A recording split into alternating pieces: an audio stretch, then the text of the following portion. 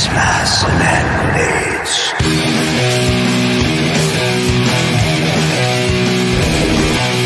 Gas masks and hand grenades.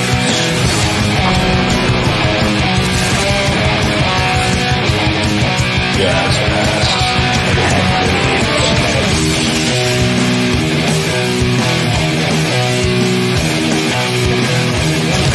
grenades. Gas masks and hand grenades.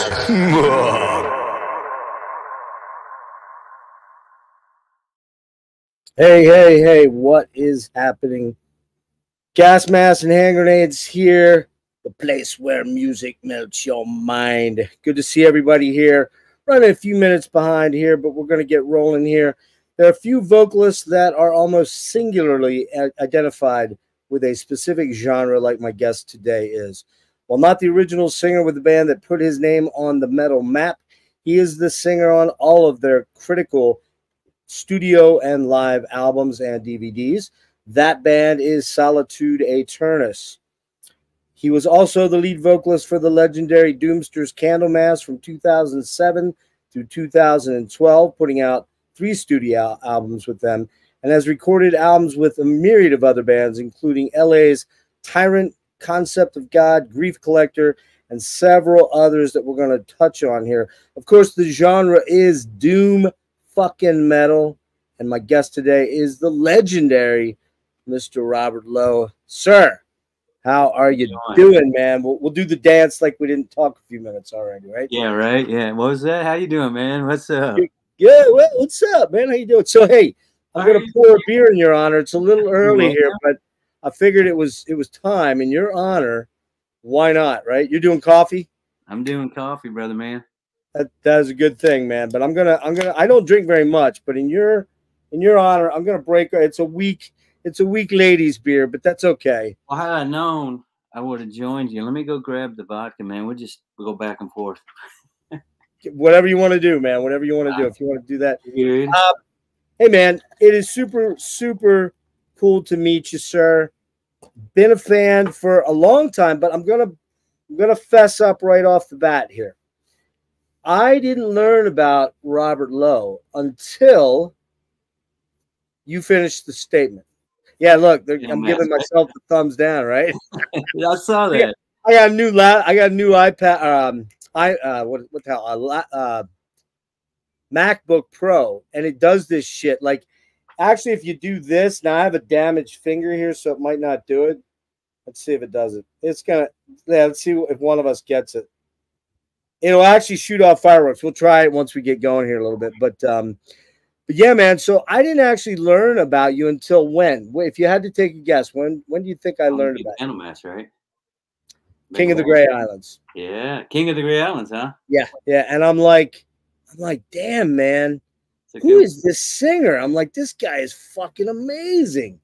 And then I kind of did. And dude, I'm an old man. I just turned 58 a couple days ago. So I've been around for quite a while, but I just hadn't. I mean, you could have been there from the get-go. I could have and should have, right? Yeah, man. From day one, as a matter of fact. You're probably like, man, I'm giving this guy 5 minutes and I'm out of here. That's bullshit, right? Yeah, right. Yeah, no. No, it's just weird, man, because I don't know how I miss Solitude, because, you know, I'm a big My Dying Bride fan and Paradise Lost and all this, obviously Sabbath and Trouble. Knew about Trouble back in the day, but somehow I miss Solitude. But I don't miss. Depends on what circles you ran in, but you know, we sure as hell didn't get any radio play. We sure as hell didn't get. Oh yeah. And in the day when we started, you know, there was no YouTube. There was no. I don't even think there were computers back then. You know, I don't. 90s. Well, there was, but they started working on the wheel. I think at that time. The wheel, yeah. That was cool. That was a cool thing. The wheel was a cool thing. Originally, it was square, though, I heard. I know. They had trouble with that, but they had somebody figure it out, and bam, there you go. Now look at us. Some smart guy. Some real smart guy, right? But, so, man, look. Solitude while he was fixing it. He was in Solitude. Well, he was probably listening to Solitude while listening to Solitude. I was gonna say he could have been in Solitude. There's been a lot of guys in Solitude. We've had a few in there. There's been a couple. Listen, man, I want to, generally with these, as I told you, I generally start with kind of go back, and I do want to do that a little bit with you. So if you'll allow me to, but I also think that it might be a cool place to start with the fact that Solitude Aeturnus played their first live show in over 13 years 2 weeks ago, right? Yeah, down there in Houston, Houston. Hell's Heroes. Hell's Heroes, babe. How the hell did that come about? I know Christian. I had Christian on, super cool dude, great guy, puts on a hell of a fest down there. But I know he's been asking John forever to do it. Yeah, I mean, to my knowledge, I know, from John that, he told me, he said, man, he said, Christian's been asking, and, I didn't think we were there or whatnot. Well, the rest of us didn't know about this, but, so yeah, basically, to cut to the chase, I think it was last year, Father's Day, because I was at my daughter's. John calls. He says, "Hey, you want to do some essay?" I said, "Okay, where?" It was that simple, man. Where? Yeah. There. So yeah, that's about all I know. So apparently, Christian's been asking, and this was the time though. This felt right, and pieces kind of fell into place. But like we're gonna do this. I'm gonna call Cub. Call Lyle, see what's up, see if we can find Edgar, and it just came together, man. It was like there was no issues. It was like super solid. Well, in that 13-year absence, though, am I going to take it that there's never been offers? I can't believe that. There has to have been a lot of offers. Oh, no. There's been offers. I mean, it tears at my soul that we haven't taken every one of them. And I mean that. It just does. But, life happens, right? Right. I've been all over the place. I've lived in Stockholm. I've lived in Amsterdam. I've lived in Phoenix. I've lived in Minnesota, back in Texas, ding, ding, ding. And, the other guys, when life happens, you move up. Somebody had a kid. Somebody did this. Somebody got divorced. Somebody moved over here.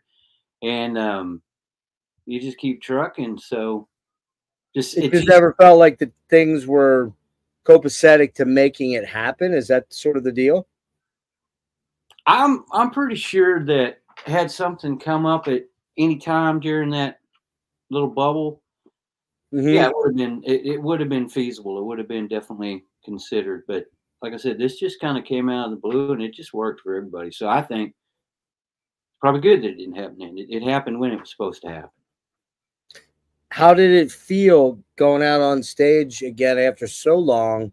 And now you're a 6-piece at this point, right? You've got we got Mosley, guitar players, right? I mean, Mosley's been a big part of SA. I mean, he's been a big part of our group from way back. He played on Adagio. He was bass player on Adagio and then switched over to guitar. So he's been around. He's part of the band. I mean, Mosley is part of the band. So, we had to make that happen. But do you want to run down quick who all the players were? There was obviously you and John. Who else was on stage? It was myself, John Perez, Lyle Stedham, or the Count, Covington, the Wolf. We had Edgar Rivera and Steve Mosley on guitar. So it was the originals, and original. I mean, Steve, right. It was the originals. So how did it feel, man? Like what's funny about the originals, because actually Stedham, the Count, used to play drums for SA. Oh, really? When I joined, Lyle was sitting on the kit. Wow. So we have original. We have, Lyle on drums, then the bass, then Cub on drums. Mosley was on bass, and then Mosley on guitar. So, we just kind of hopped around. All the bases are covered, right? Completely, and then some, yeah. Yeah. Now, how much rehearsals did you guys put in to get prepped for the show? I'm going to say, and you got asking me questions. Let's see. I'm going to say maybe 6, 8, a couple of weekends a month. Yeah. When did we start? Yeah. 8 at least. Saturday, Sunday, a couple of weeks, Saturday, Sunday, a couple of weeks, Saturday, Sunday. I'm going to say 8, 12. Yeah. And you guys are all Are you all pretty much centrally located in the Dallas area, or no? Well, see, that's another thing. At this moment, we are, because right now, at this moment, I'm here in Texas. Covington lives up in Ohio, Cincinnati. Okay. I think Cincinnati. So we flew him in for the weekends that we put this together. So, but basically, everybody's central. We're not as spread out as we were a few years back. So that did help quite a bit. But we flew Cov in for the weekends and knocked it out best we could. How did it feel? Because I watched, some YouTube, but this now. You're up on stage. There's 9,000 cameras in the air, right? Which is weird, right? Because when you and I went to shows back in the day, that shit wasn't there. That's what you put up, man. Put your lighter up, exactly, right? Yeah. After you smoked your joint or your bowl, then you put your lighter up, right? Yeah. But I'm wondering, like, you burn the hell out of your finger. Exactly. Yeah, for sure. Kind of weird. When you're stoned, you don't seem to mind it as much. You're stoned or drunk. I was usually stoned or drunk. You just sitting there, hold it. But what was it like looking out in that sea of people? Because from what I gathered, again, I wasn't there, but I talked to many friends that went and people that I knew, people I ran into. I was at the Voivod show last Sunday. Yeah. Voivod. And I was wearing a Forbidden shirt. And a dude walked up and he's like, dude, man, do you know they're back together? I'm like, yeah, I kind of do. I know Craig. So I'm like, I do. I kind of know they're back together. They just played. He's like, yeah, man, I just got in from Hell's. I'm like, wait, you went to that whole weekend show and now you're over here at Voivod? I'm like, man, you're a warrior, dude. That's 4 straight days. That's hard, right? But he basically said that Forbidden, Queensryche, and Solitude were the 3 bands that wrecked everybody. And I watched the YouTube footage. I watched a couple different good shows. Man, it was just, first of all, you look great, dude. You look like you're in great shape right now. You sound fucking awesome. And I appreciate that. The band sounded really, really like on it, man. And it was like, but how was it for you guys to be in there? Were you nervous? Was there little nerves going on? Well, I can only speak for myself when it comes to was there nerves on the stage or not? I mean, honestly, I really haven't stopped doing things, Right, of course. We'll get into that. We'll get into that. But it's that old, cliche. It's like, it's like we have always been together. I mean, like from day one, when we first met for the first rehearsal, we're cutting up and, kicking each other in the balls and just like we never left, it was just hadn't changed a bit, man. We got in there and Cub got behind the kit, and I think we just cranked off, said fuck it, and went straight into Opaque. It was like, there it is, I mean, obviously we had to tweak a few things, but right. It felt natural. It just like it had never been sitting on the shelf for a while. Were all the tunes, I mean, I don't, honestly, I should know this as a guitar player, but I don't. You guys tune down to, are you in D or? Yeah, it starts in D. Okay. Yeah. And then we drop tune for like Ninth Day and a couple other songs that we didn't play that day. So it starts in D and then gets Doomier from there. But your voice, man. D is for Doom, right? Right, D is for Doom. Yeah. I should have put that together, man. See, I'm getting old. I can't put these things together like as quickly, right? So, I mean, your voice sounded fantastic, man. You just sounded like you were, again, you sounded like you were really in shape, like you were really primed for this, and the audience seemed very receptive as well. It was, I mean, were you feeling those vibes? Were you really feeling like the love? Yeah, I definitely was feeling the love, and it was extremely nice to see all the people, all the fans, all the hardcore fans that have been around forever, new fans, young kids, younger kids, right? That's a nice thing to see too, because Dad's going, dude, you got to listen to this, right? Yeah. There you go. If you're gonna ride in my car, this is what you're gonna hear. Yeah, that's right. You're going with me to Hell's Heroes, kid. That's how. Going with me, man. Yeah. But yeah, it was really nice. The reception was amazing. you know, just getting there. Fuck, I don't know what to expect. Nobody knew what to expect. We just got Sure. there. All right, well, we did what we could. We rehearsed, got together, you know, had some powwows, and got there. And it was just like I said, it just felt. I hate to use the word routine because that sounds lackadaisical. Right. It's far from that. But it was just, you know, we were there and just doing our thing, you know, and getting geared up and getting out there, and just to see all those people was like, oh man, you love me, you really love me, you know. There was like, Right. I expected at least 10 people. I was pushing the envelope with that one. You're hoping for 10, I but was hoping for 10. I would have been happy with 5. but you got a few more than that. I think you got about man. what? Did they know what the attendance was? Was it about 3,500, somewhere in that range? I'm gonna go ahead and give you that because I kept hearing 3K, you know, plus or minus. I'd shoot for right about 3K on that one. What were you guys in for the whole fest? Did you just stick around for the day, or did you come in and stick around? We all came down. We drove down on Thursday because we all live up here in the Dallas-Fort Worth area, right? So we drove down on Thursday. Got there Thursday late afternoon. Got our hotels and shit. Maybe had something to eat. Then we all went out to the fest to hang and obviously see Candlemass that night. You know, so yeah, went and saw good old CMass and hung out and. Yeah, how was that? How was that? Huh? How was that for you? It's fucking great, man. Yeah. Fuck yeah, man. Now, had you seen those guys recently? Like when they passed through Dallas, you go to the show and hang out, or how's that? No, I haven't seen those guys since back when at all. Like 2012 when you left the band? Yeah, 2012. Wow. No shit. Now, I mean, we've had words via the magic internet stuff, right? Right. But other than that, yeah, the last time I saw, when the hell was the last time I played? I think the last show I did with those guys was in Portugal. No, I lied.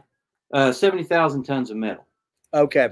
That was the last show. Was that for Psalms of the Dead? Probably that tour, right? Yeah. That was all part of that package. Yeah, because we did Portugal. I came back to the States, and then flew down to Florida. Oh no, I flew from Stockholm to Florida. Jesus Christ. Anyway, something like that. Were you living when you were with Candlemass? You were living there for a while. Yeah, when we did the last album, I was in Stockholm. Okay. I was living in Stockholm at that time, and then that's right. And then we did all that, did a few things, and then I went from Stockholm, Florida, and then from Florida came back to Texas. Okay. After I got off the boat. But you're a Texas boy, right? You're born and bred there? Yeah. Dallas area or? Yeah, North Texas. North Texas. It's about an hour and a half north. Grew up in a town called Boyd, Texas. Okay. And when I grew up, I think it was a population of 535, you know. Okay, real small, yeah. Didn't even have a traffic light, didn't even have our own cops. We had to rely on the highway patrol for all of Wise County. Yeah, a little small No town. way, really. No kidding, man. Now, see, when I lived in Texas, would have been 76 to 80. My dad moved down there. My stepdad moved down there for a job with what was called Brown and Root, which became Halliburton. You know, Brown and Root. I used to work in a machine shop when I was a kid, and we used to do parts for those guys. Yeah, no kidding. How about that? Yeah, so I lived in Spring, Texas. Spring. I lived in Spring. No way. For real? Yeah, no shit. I'm gonna say, 2013 through almost 15. I lived in Spring. Is the cafe still there by the railroad tracks? The Spring Cafe? What? The cafe, Spring Cafe, the little cafe by the railroad tracks? Yeah. Oh shit, man. I lived in Lexington. I lived in the Woodlands for a while, so I lived in the Woodlands also. Oh, okay. Well, that was right down. I lived in Lexington Woods. Okay. I'm not crazy. That, huh? That's crazy, man. How about that? This all kind of jammed up right there, but yeah. Yeah, it did. It hesitated for. Yeah, I lived in Lexington Woods. We moved down there with my stepdad, and like I said, that was kind of a very. We'll segue into young Robert Lowe here for a minute. When I lived down there, and this was, I was born in '66, so I was already about 10. And like I said, I was a Yankee transplant. There you And go. believe you me, man, those Texas boys did not let me forget that. Oh, you gonna hear about it? I guarantee goddamn to you, man. There ain't no way you're getting away from that. Oh, no way. It was like the Yankee. Look at the Yankee over there with the long hair. Yeah, that hippie. That yippee, yeah, exactly. That yippee.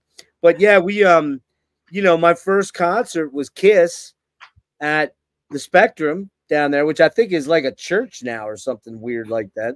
Right, yeah, one of them big old Joel Osteen mega or- churches. Yeah. Yeah, mega church, yeah. So when did you live there? What you in Texas? I was down in that area early 13, early 15. Okay, so fairly more recently then. Yeah. Not back then. I loved it down there, man. I was the one guy of the family that did not want to move, but my mom just couldn't. She couldn't hang. She wanted to come back north. Back home, huh? Family, and her mother was getting older, and father had cancer. It was like she wanted to come home, but I dug it, man, because it was like the only thing I didn't dig that I didn't fill in on, which you maybe didn't either, was I never got into the country and western thing or the cowboy hat wearing thing. I was still a Yankee in that, you know, I wore my shirts and my Right.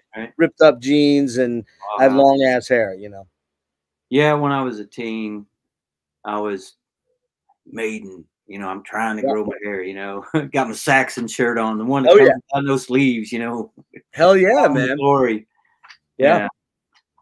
So yeah, but grew up on I don't want to say farm, but we had cattle, horses. Oh, did you really? Yeah, fuck yeah. I had to get up and I had to bottle feed calves, man, before I went to school. I mean, that sounds like such a country story. That was like the 4-H shit, right? The 4-H club. Well, yeah, but yeah, I wasn't part of the 4-H. I mean, okay, you were doing it for real. I still had to do shit at the house. You know? You were doing it for real, living at the house. Yeah. I ain't getting no sticker. I'm out. This is for real. Are you my age or older or younger? If you might, yeah, we're in that area. We're in that area. That's what I thought. Yeah, yeah, it was cool, man. I mean, you know, I remember like going down there, and you know, I guess so. What was young Robert Lowe listening to as a kid before he became a teen that then led to the heavier stuff? Like for me, my mom was not a Beatles. She was a James Taylor, a Carole King, a Simon and Garfunkel. Those were my first bands I heard, or first music I heard. So more like the AOR of the time, or the AM radio stuff. Yeah. But then my neighbors, when we moved back to PA, or before we moved to Texas, my neighbors were listening to Led Zeppelin 4, Aqualung, Cheech and Chong, you know, that kind of shit like that, you know. And then the biggie right before I left to go to Texas was Kiss. And Alive was the album that was like, okay, that's the formative album. But the first album I bought with my own money was Rock and Roll Over when we moved to Texas, hence the Kiss thing being my first band. So how about you? Give me a rundown on sort of your. Well, my parents are really cool. I remember as a kid, every Saturday, that's when they cleaned house, right? So clean house on Saturday, and they had the hi-fi system in the living room there, right? And they were always playing. I'm just gonna throw shit out there that I remember. You know, it's like kind of what got me started. Like, obviously they had the Beatles on. They had the Jimi Hendrix "Are You Experienced" spinning. You know, the Trogs. You know, Wild Thing. Oh yeah, Wild Thing. Raiders. You know, just let me say to you. What else was going on? I remember those. You know, Mom would listen to, like, you know, Sonny and Cher. I mean, it was all over the board, but there was a lot of, I guess you would say, metal going on in the house. So, I mean, come on. Are You Experienced? Listen to that album, you know? Very metal, very metal. That's spinning. I'm a little 5-year-old running around, and that's what I'm hearing. And you got the Beatles, and then you have, you know, the Trogs and Sonny and Cher. You know, I'm trying to remember what else they might have listened to. I still have those albums that my parents had, you know. Well, like on the radio a lot, like I very distinctly remember a couple songs, man. Big Old Jet Airliner from Steve Miller Band, right? I was gonna get to that, right? Jungle Love, right? You know, and ABBA, Dancing Queen, and all Well, that see, stuff. yeah, that was I all love part of that it, shit. I too. still love that stuff. I don't know. Yeah, about you. I like me some ABBA. Yeah. But yeah, you got to talk about you talking about the '70s formative years. You know, whatever the radio. You know, I was hearing some Ted. You know, I'm hearing Jesus Christ. You know, Double Live obviously, Gonzo, right? Double Live yeah, Gonzo. hearing that kind of stuff. You know, Jerry Rafferty. You know, just all kinds of stuff. And Baker Street. Yeah. that's a great song, man. It's Oh, still a great song. Yeah, fucking you can't beat it, amazing. man. It's got a feeling. It's got a vibe. Yeah. But you know, we were lucky to hear that a lot of the '70s music is just class A stuff, man. You It's can't so beat it. good. Yeah, Yeah. it's class. Solid. It's solid rock and roll, man. You got your Les Paul and a Marshall or whatever you're running through. Not a lot of hoopla, and it's just in your face rock and roll, metal, whatever you want to call it. What But about I'll get to the point? My first album that I bought with my own money was Steve Miller's "Fly Like an Eagle." Yep. Fly like an eagle. First one I bought. What a But great the first song. one I got Christmas was "Kiss Alive." Yeah. That was no. Wait, I lie.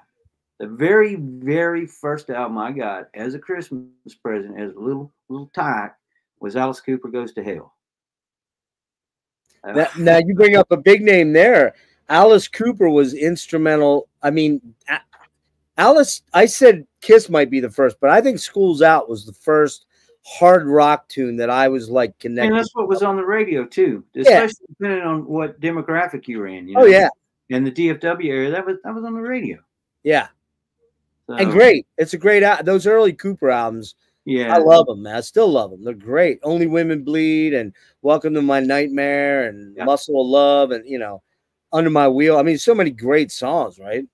Yep. So yeah, my first three albums would have been Alice Cooper Goes to Hell. Maybe that set me on a path, you know. Right. That was the key moment. That was the key moment. Then, you know, Steve Miller pops in and he goes, "Man, you can fly like an eagle," you know. And then Kiss comes in. We're gonna rock all night, you know. So it was the Trinity. Now, did you listen to much country though, being a Texas boy? Like, and by that I'm talking like Willie and Waylon. Like, I very much remember the song Mamas Don't Let Your Babies Grow Up to be outlaw country, right? No, day in, day out, brother. Yeah. Day in and day out. And you know, growing up in Boyd was part of it. Hell, I'm a huge country fan now. I mean, my one of my favorites is Dwight Yoakam. I listen to a lot of Alan Jackson, you know, Kobe Keith. I'm all over the honky tonk stuff. Oh yeah, okay. Hell yeah! As a matter of fact, it's playing in the background right now. I don't know if you can hear it. No, I can't actually. No. Yeah, well, that's probably good because I don't want to jack with our sound. But what's going on right now, man? Yeah, that's right now. That's the country I can listen to. Cash. Oh, the shit they're playing today, that ain't country. That's bullshit. It's pop dressed up like country. Somebody put a cowboy hat on some pretty girl or some good looking dude. I don't give a fuck. Whatever. Right. And somebody else wrote it. You know, people like Dwight Yoakam, they write and compose their own shit. You know, Alan Jackson, he's playing his own guitar. He's playing his guitar. You know, and hey, there's some good dudes. Paisley, what's his name? Brad Paisley. What a hell of a player, man. That dude. Brad Paisley. Yeah. Somebody had a comment I wanted you to see real quick. Solitude Aeturnus at Hell's was one of the most beautiful and powerful shows ever. It's more than the show, it's the meaning behind it, which is, yeah, for sure, man. Thanks, Shrikova. That's a great, I assume you were there. So, what about, so I know you play guitar. When did you start? When did you pick up an instrument? Where did you start? Did you start on the piano? Did you start with the guitar? As a matter of fact, I must say probably about when I was about 5 years old, Mom started me in piano lessons. Okay. So I did that, I guess, off and on for years, pretty much until I graduated to guitar, which I got my first guitar when I was 11. So, you know, that's when I got, hey, man, piano ain't cool. Well, I'll tell you, it is cool, but it wasn't when you're 11. So that kind of sat on the wayside and started my path with guitar. But then ended up going back to piano shortly after, just, you know, because I'll tell any musician or any aspiring musician, if you're gonna, or if you have any thoughts, learn you some basic piano, because that carries with you through. I don't give a shit if you pick up the Zerna next week. Why am I preaching? Anyway, yeah, piano's cool, man. Oh yeah, for sure. I mean, I can plunk around on chords. I can't read.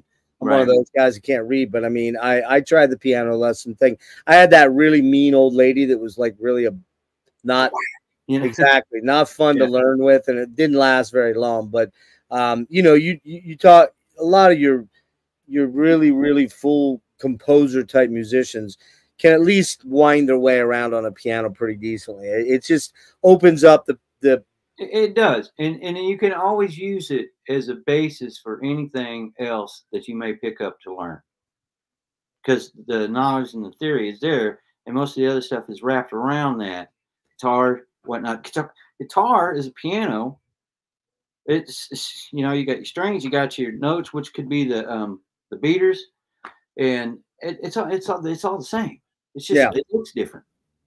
Did you start on an acoustic or an electric? Did you coax them into the electric? I got in with my run-of-the-mill pawn shop electric with no name and some little, you know, 5-watt no name amp, all for $40. You know. Nice, right. $40. My mom would not allow me to do that. I had to have the acoustic first. I remember it was a tobacco sunburst Chinese knockoff dreadnought called a Stella. It was probably a Sears. Yeah, Stella. It was probably a Sears. Dude, speaking of that, we were talking about concerts. My first concert ever was Cheap Trick in '78. Well, because of that, I got the Sears catalog. Thank you, Rick Nelson, and got me a knockoff Sunburst Fender Strat. It was on Sears. I ordered the damn thing. You know, right. It came in a big box. We had to go down to Sears and pick it up. But because of Cheap Trick and Rick Nelson, I graduated from my pawn shop to my Sears and Roebuck. And I kept that son of a bitch up until about 2001. No kidding. I used it. Me and Steve even spent some time hot rodding that thing. No way, really? Sure the hell did, man. How about that? I gave it away for a Charvel. A little bit of an upgrade, maybe, kind of. A bit of an upgrade. Yeah, maybe. What now? I kept that summer gun until 2001. Like I said, me and Steve used to actually be neighbors. He literally lived around the corner. We'd work on material, but he'd come over and it's like, man, let's hot rod that son of a bitch, because the body was solid, man. The body like 2.5 inches thick. It weighed like 400 pounds. I mean, it was a solid piece of wood. We knew we had something to work with. You just gutted it and threw new electronics and yeah, you know the routine. Got rid of that Sears and Roebuck bridge, you know, whatever that thing was. I'm sure. Yeah, it was like some nails sticking out, and you wrapped some bitch around it, you know. Like a telegraph wire, right? Yeah. What do you have now? What gear, do you have anything now that you work with? Yeah, my go-to right now is my Schecter. It's a Hellraiser? No. I went for the Damien. This puppy right here. The Damien, yeah, the single cut. Yeah, nice. Yeah. This is my go-to, but first thing I did was the EMGs came out. We put some Seymour Duncans in this puppy. Okay. Yeah. Nice. I got Duncan. Randall's my still go-to amp. I think I got Duncans in my. Yeah, I got Duncans. I don't know which ones they are. I got to look them up. But I got Duncans in my my Dean Caddy. This is kind of my workhorse. Yeah. With the Floyd, and I like these Seymour Duncans. They're nice and fat. They got a nice tone to them. I've always used Seymour. I had a rich bitch at one time, and I put the Seymour Invaders in there. Yeah, I'm not sure that was a stock. I need to look into what they came with. I just can't remember off the top of my head. I bought a bunch of guitars all at once. I grabbed believe it or not, I grabbed this. I love this, man. This Epiphone Cantrell. Yeah, you like that one, huh? I've looked at that. Dude, this is a killer guitar for $850, man. You're not going to get a Les Paul this nice. I was looking at $5,000-$6,000 Les Pauls. Right. Yeah. Not worth the money for me. Not worth it. Yeah, I But was looking. that is nice. So, but then I got a PRS, and What do you think of the PRS? I love PRSs. I got a custom 22. That's probably Now, my. I'm thinking about. I'm looking at some of those too. I know what I tell you what I do when I add to my collection. This is kind of out there, but I want me a Telecaster. I want to get me a Telecaster. I've never played one. It's one of the. I had a Strat. I got into some hard times after a breakup with a woman that I was living with, and I had to sell it, and it killed me, man. It was a Strat Plus American with the lace sensors, like the Stevie Ray Vaughan pickups on it. And man, I gave that thing away. I'd love to have that thing. Eric Johnson blue with Yeah. the blue and white, and just sometimes you gotta do what you gotta do to survive. I had to do it to make rent, that kind of thing. So. But so okay, so you're doing guitar. At what stage do you realize or figure out that, hey, I can sing, man? I got a little bit I got some pipes going on. Is that a high school thing or a junior high thing? Were you doing the choir thing? What told you could do that? Well, I guess brass tacks is a necessity. I was playing guitar. I started my first band ever, 14, 15. It was called The Holy. Buddy down the street sang. Loud played drums in there too. No way. Okay. Yeah. Well, that would have been a little bit later. That was probably about 15. No, 16. 16. Yeah. Had the Cool. whole and Loud played drums there. I still played guitar. Buddy sang. And then fast forward a little bit, me and Lyle hooked up. We did a little 3-piece. And we're like, well, we need a singer. And it's like, well, I can step up to the mic, whatever. Ain't no thing. So I'm still playing guitar. Like, just give me a mic. I fucking do this. Did that. And even at that time, I mean, we're this far advanced, and I'm still thinking, I'm a guitarist, man. Right. Mm-hmm. I'll tell that story 1,000 times. No, we can do this. All right, this is cool. It's cool. I got it. We got the, scary guitarist and vocals. And then fast forward a little bit more, band Graven Image, we break up. Mine break Well, up. hang on one sec. If I could go back for 1 sec. The Holy was your first band? Yeah. What were you doing? Were you doing just covers, or were you writing Oh, no, originals? hell no. We start right out of the gate with originals, man. And what Right. kind of music? We were doing, I guess you'd say punk. I mean, we were doing stuff like Channel 3, Black Flag, Government Issue, Mm-hmm. Sex Pistols, that style, but mostly stuff like Government Issue, Dead Kennedys, what I say, Channel 3, Meat Puppets, Right. Mean Green, stuff like that. Right. And then you start to move more towards a metal. Well, I was already a metalhead at that time, and like I said, my buddy, you just kind of get together, and he was into like I don't know what you would have called it back then, new wave, whatever it was called in the 80s.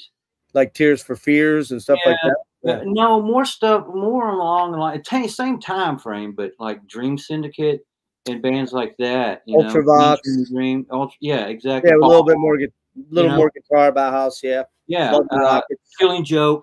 Killing Joke. Okay, that type of stuff, right? Oh, awesome. So he's there. I'm over here. I'm still, I just bought fucking Number of the Beast. That's what I'm hearing in this side of my brain, and Killing Joke is going on this side. So we just kind of did a thing called the Holy, and we just started writing our own shit just right away. But I was not a very good guitarist at the time. I knew how to play my power chords, so that made it real easy. Just right. Boxing around and stuff. Chunking around, right? Yeah. Exactly. And it sounded like Black Flag, so I must be good. And just keep going with it. Yeah. That's one way of thinking about it. Yeah. There you go, right? So so that's where it started with that top style, and we threw in I snuck in some metal riffs as I progressed in my playing, just because that's what I was listening to. So some of the Holy had that typical punk attitude going on. Plus, my little one-offs were, you put Maiden in there. What the hell, So that's what we did with that. And then went straight to Graven Image, which was a combination of, God damn, Merciful Fate meets Saxon meets Trouble So a lot more new wave of British heavy metal influence now. Yeah, Priesty Maiden stuff is coming in. yeah, with that Merciful Fate, like Melissa, aggressive type of stuff. The little bit of the dark atmosphere. Definitely dark. I mean, that's Graven Image. We were scary, and Yeah. that's that's where we took it. Yeah, so I would say I know I could come up with a better analogy of it, but it was really along the path of Merciful Fate, because I had got the King Diamond album at that time too, and it's just I was blown away by that shit. Oh yeah, for sure. Because it was just totally so different. I'm like, dude, this is the shit. That's what we're gonna do. So by Now- then, I actually learned how to play and tune my guitar. So we actually used to cover. We actually covered Melissa, Black Funeral. We covered that. We did Don't Break the Oath. Yeah, we even covered Don't Break the Oath. So we were playing that type of stuff. What year are we talking here, Robert? This would have been around 86. 86. All right, so bands like Slayer SA are around, kind of. So our Watchtower, Slayer all day long in the truck, Watchtower's coming on, right? Probably right around this time. Yeah. So that's where that kind of I don't know, technical metal. I mean, Slayer's not technical, but it was technical for what it. You know what I'm saying? Mm-hmm. Well, actually, I mentioned Slayer SA, the San Antonio one, which was they were like a thrash. Yeah, they were. Yeah, Slayer SA was like 83, 84, I think. Not familiar with that. Okay, yeah, they were out of San Antonio though. I guess listening to Hell Awaits and Rain and Blood. Okay, yeah. Well, of course. I mean, yeah, of course. We're all digging on that stuff. Metallica's coming on, Anthrax is coming on, all the thrash. Yeah, Kill 'Em All. See, that influenced me. The Kill 'Em All album influenced me quite a bit. Because I heard that on just one little rock and roll radio show every night, and I was like, "Fuck, what the fuck is this?" How about stuff like I gotta believe like Venom and Motorhead? You're hitting on that a little bit. Venom? Yeah, no, it never did touch on Motorhead very much. Really? Not so much. But Venom, Celtic Frost. Yeah. Did you do much tape trading? Did you do any of the? Yeah, I was usually the one giving them out. Okay. And that's because the people in the country had to learn what music was. So I was passing them out, like candy. Here you go. Okay, you were doing that. Okay, yeah. Go check this out. See, I weirdly missed that. I remember it, but I don't really remember. Like, I remember kids talking about it, but strangely looking back, I don't know, man. I was in all that stuff. Trade per se, but I always, you're just sharing with your friends. Maiden, Saxon, Judas Priest, and it's like give it to my buddy for the weekend or whatever. Check it out. Yeah. I got you. Okay. Yeah, I don't know how it was that we were both there and we kind of missed out on the tape trading thing. I just did. I think John took all that because JP was huge tape trader. Well, really? Yeah. Yeah, I think he cornered the market in Texas for that. This dude was he and John is originally from the Dallas Fort Worth area? JP, yeah, he's out of San Antonio. So don't get me lying, but I'm pretty sure from the San Antonio area is where he came from before they came up here. So when you got out of school, were you like? Well, to go back again to the singing thing, we didn't quite touch on that yet. Like, did that only happen once you got in SA, or were you actually doing singing for other bands prior to that? No, man. I was a rock star in my bedroom, cranking. I know all that. Yes, I know. Yeah, I still am. You still am. Yeah. No, that's. I guess if there was any place that was rehearsal, it would have been the bedroom because. But yeah, I'm sitting back there with the new, whatever the new was, and I'm singing right along and trying to figure that shit out. Back in the day when you had to pick up the needle, and do this, and go, "The fuck was that?" Yeah. It's even harder to do on a cassette. Oh, missed it. Damn. Yep. Doing that, but singing along the whole time. Learn a few riffs. I would plug my stereo into my amp. Yeah. And totally crank it along with my guitar, and I'll be playing like, I don't know, UFO or something. So then I could play, sing, and everything was just like at 400. You're hearing it like you were a part of the band. Yeah. Yeah, I did that too. Early on with the Kiss. Here's a funny one. True story. Down in Houston, you don't have too many multi-story homes back in the 80s, right? Or Yeah. well, 70s into 80s. And we had a rancher when we first moved there with the freaking no asphalt shingles there, man, because it gets too hot, right? They use those shaker, like almost, I think they were like cedar shingles, right? Yeah, right. Yeah. That's why you couldn't fucking light off fireworks down there, because you'd set the whole Burn down the whole neighborhood. fucking neighborhood on fire. Yeah. Right? But I used to take, and you'll remember this for sure. My parents' stereo was a combined 8-track. It was a combo thing. It was the AM/FM tuner, the 8-track, and the record player, right? Did it have a dropper too? Yeah, exactly. So I'd put the speakers up to the front after getting home from school. My mom would be working, my dad would be working, stepdad would be working. I'd put the speakers out front. I'd climb up on the roof because it wasn't hard to get up there. I'd take my acoustic. I didn't even have an electric yet at this point. Yeah. And I'm up there miming Paul Stanley doing Love Gun and, Got Love for Sale. And that was the biggest rock star I ever became, Rob. That was it right there. The neighborhood, man. You're the neighborhood rock star. I was the king of the cul-de-sac. That's what they call me. The cul-de-sac world, man. King. King of the cul-de-sac world. So how do you end up connecting with John Perez, and how does SA start those wheels start turning? And when you got out of high school, did you go to college? Did you go to, or just go to work, or what was your mindset at that? Yeah. After I got out of high school, the last few years of my high school was when Graven Image was starting. So did that, right? And this is where Graven Image and SA tie in, because me and Lowe were in Graven Image. I had moved to Irving, Texas at the time. UTA is not too far from there. It's in Arlington. So Right. Lowe was going to UTA and John was going to UTA, and they met at college, right? And they had their talks and whatnot, and the whole thing with the original Solitude, with Brad maybe leaving, or Gabe Hart not wanting to sing anymore. Like I said, don't quote me on any of this, but that's basically what was going on. Me and Lowe were still doing Graven Image, and one day he's like, I don't know if I'm really down with this anymore. Basically, like, all right, that's cool, ain't no thing, and hadn't heard from him for a while. And he calls me up one day and he goes, "Hey man, still jamming, right?" I said, "Every fucking day." And he goes, "Well, I met this dude up here at UTA, and he's got this doom band thing." I'm just paraphrasing, right? So like I said, don't quote me on shit. That's fine. It's got this doom band thing going on, and they're looking for a singer. What was the first thing I told Lyle? I'm not a vocalist. I'm not a singer.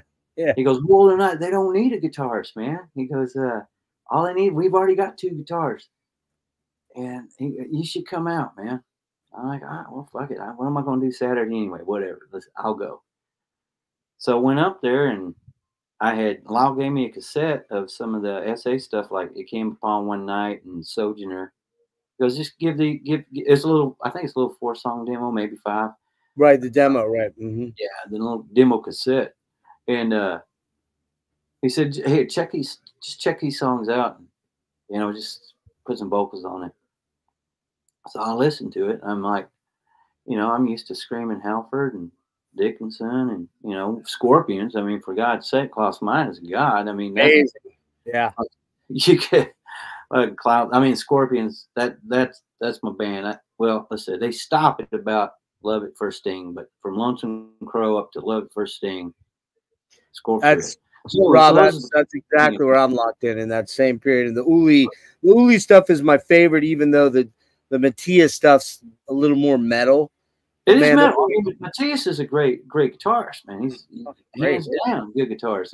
But in trance is my. That took Scorpions to where they were. I mean, Uli is fucking God. That's all it is. Uli's fucking, and that Scorpions was just so experimental, especially if you listen to Lonesome Crow. Oh, Lonesome Crow is so weird. I love it. Love it. Right? Love it. Yeah. So if you go to Lonesome Crow and then listen to Blackout, it's like, what the fuck happened? Right? They're like, who is this? It's not the same band. Can't be the same band, right? Oh, it's not the same guys. It sounded like a kraut prog rock band on the first album with killer solos, right? Yeah. But I love it, right? So anyway, I lost my place. Sorry. So anyway, that's you know, I mean, that's the vocalist that I was influenced by. You know, you take just 1980, you know, Number of the Beast and Blackout. Those things are spinning day in and day out. So that's who's in my head as far as vocalists go. And Halford, you know, Ozzy. But so I'm thinking, well, you know, they said do what you know. You know, if you're an author, write what you know about, right? So do what you know. Oh well, that's what I know. So I just went up in there, and I was like, I don't even know how to put this shit on top of this. And if first time out, I tried to emulate Gabehart. It's like this ain't my thing. This ain't working, man. It ain't working. Right. So I'm just gonna pull out a Dickinson or Klaus or something. And it did, and just I guess made it my own. And then we sat around, drank, shoot the shit. I went back to the house, and then I don't know. Lyle was like, "Hey man, Chris thought that was pretty cool. You should come back out sometime." I'm like, "All right," and that's basically it. That's all she wrote. And it wasn't even real. So it wasn't really like a formal thing. It was almost like a laid back sort of let's see how it goes. Yeah, I mean, there was no formality. Just drive up in my Ford F-150, got some Sabbath blasting, cooler in the back, and then that's all it was. And I don't know if it was a done deal before I got there or not, but yeah, right. There was no. Well, we got a few other guys we're gonna listen to. Yeah. It's just it was that, and then next thing you know, we're recording the first album. Well, did they have did they already have a record contract before that? No, there was nothing before that. They had put out the demo, and then I joined, Lyle joined, did a few members swapping things here and there. We had a guy named Martinez on second guitar at the first go round, but then that came and went, and then Rivera Edgar joined, and that's when we really started sitting down and getting tight and really writing material for the first album. Okay. And we spent some time on that. I think John already had a few songs together, but like once the five of us got together, it was just happened because John already had stuff and ideals. Lyle's already a musician. We got Edgar, who's already a great musician, who played in like Battalion and a couple other bands from the area here. He's gonna hit me if I can't remember the other one, but I can't, so I'm just pow. But already a bunch of good musicians with basically the same ideal, because I had started listening to Trouble at that time, and I'm thinking, this is the shit, man. This is the path I want to take with music. Right. So I already had that floating around up here. John, JP was already there. Lyle was, we were doing the whole Graven Image thing, and Edgar was just a good guitarist, period, hands down. Put the five of us together, and just all those ideals, we just took all of them and put them in one big pot, kind of stirred it and said, that looks good, man. What's wrong with that? And then there's the first album. So, all right. So you do Into the Depths of Sorrows. Was that recorded locally? I have actually, so I have the reissues because as I said, I kind of came into it late. So I grabbed these are the new Dissonance Productions. Looks like 22 they came out. Have you seen these? Probably not. Yeah, it's like a double. It's a double with Into the Depths and Crimson on it. So that's super cool. Yeah, it's not. I mean, it's a nice way to get them both. Definitely. Well done package. It's got a nice, nice booklet with it. And the recordings sound great. So I did notice a little bit that it seemed like a lot of the lyrics were already written at that point in time for the first album. So because we took a lot of what Gabehart had already done, like It Came Upon One Night, White Ship, Transcending Sentinels. Those were already done. Mm-hmm. That's the stuff that came off the demo. So, I mean, we just no point in rewriting it. Yeah, and added, and I think John had already had Mirror of Sorrow wrote before we actually started getting together. So that was like the first major group project we worked on was Mirasol. That was our first demo out of the batch. Mm-hmm. And yes, it was recorded in Dallas. It was recorded at Dallas Sound Lab, and that was well, we went there because the guy that was the engineer decided he wanted to tackle metal as his project, right? Okay. Yeah. So we paid $10 an hour, to use the studio, which right. Sound Lab at the time was the biggest recording studio here in the area. King Diamond had done a lot of his stuff there, so that's why we're like, yeah, hey, you like it, right? Because John, people were friends with him because he's from the area. He's like, yeah, or I don't know the conversation, but so we're like, yeah, we'll go there, and this guy wants to do this, and he's getting a good rate, but we're working after hours, so we recorded the first album in like 24 hours, man. What? Oh motherfucker, yeah, like the whole thing was done in under. I'm gonna just stop it at 40. We did the whole thing at 40 hours because I remember doing vocals for that thing like 3 a.m. Wow. Holy yeah, shit. we were just plugging away, just ding, ding, ding, and we got done with it and listened to it and went, well, that sounds like crap.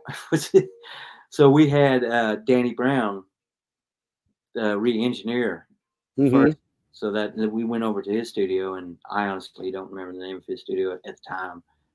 Had him re-engineer that, so we buddied up with the guy, and he's good people and knew what he was doing, and so we went back to him for the second album.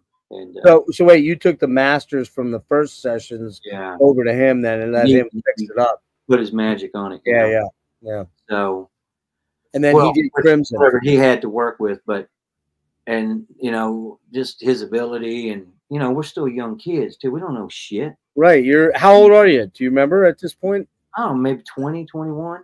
Wow. Yeah. I don't know shit. Yeah, I was just playing in my garage last week, right? So yeah, now you're recording in a studio, right? Yeah, right. So he fixed it, and we were like, yeah, good people. Studio's right here, right in the middle of all of us. So we just naturally went there for the second album, which at that time everybody had grown, and we got in there. We've been working on that material forever, so it was just doing the second album was great because we had it, we knew the shit. I mean, like the back of our hand. Got in there and knocked it out. He's running the board. It was just super easy. Yeah. Well, you got the experience of because it was a lot more relaxed. You got the experience of the first time under your belt already, so you kind of kind of have a vibe on what's going to happen to some extent. Exactly, right? Yeah. Exactly. Now, how much?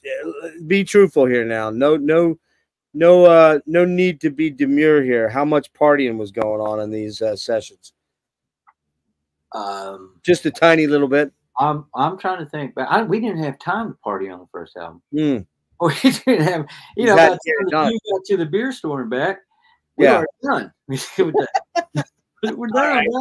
Yeah.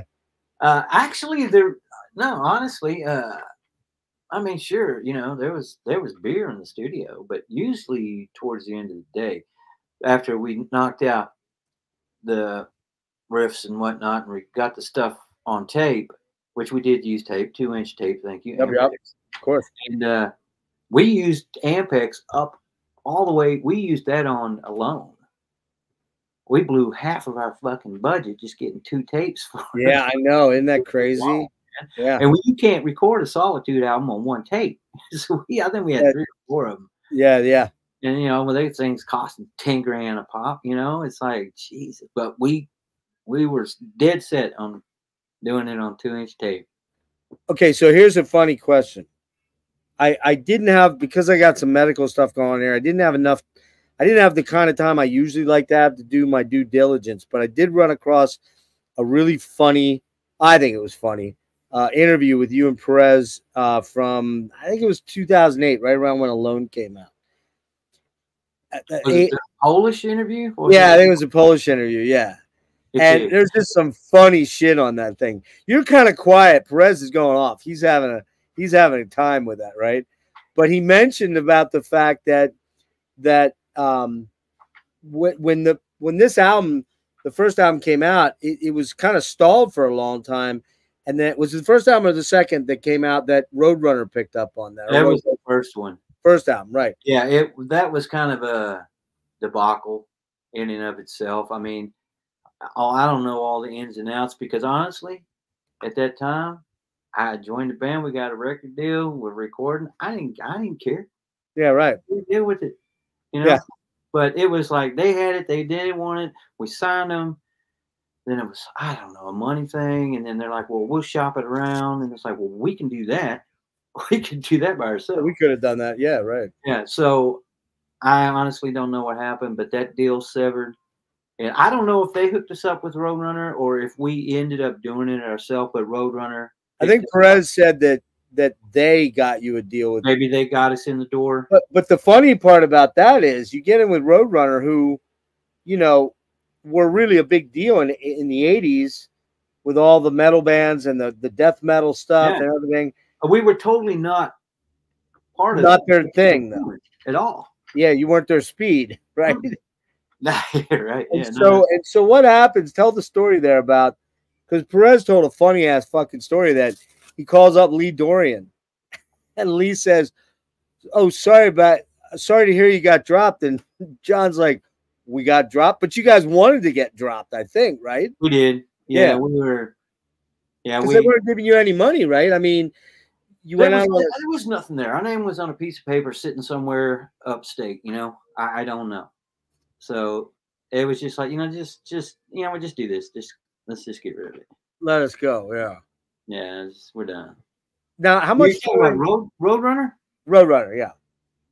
Yeah, actually, we were on tour with Killers. I think we were actually in New York when we got that phone call like, "Hey man, kind of like a breakup. This isn't really working out for me. It's not you. It's not you. It's me. You guys are great, but I think I need to go another way." Right. Yeah, right.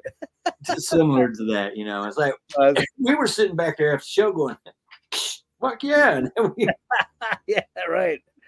Now you were out with Paul Di'Anno, right? Paul Di'Anno and Killers, you meant? Yeah. I think we did 6 to 8 weeks on the road with those guys, man.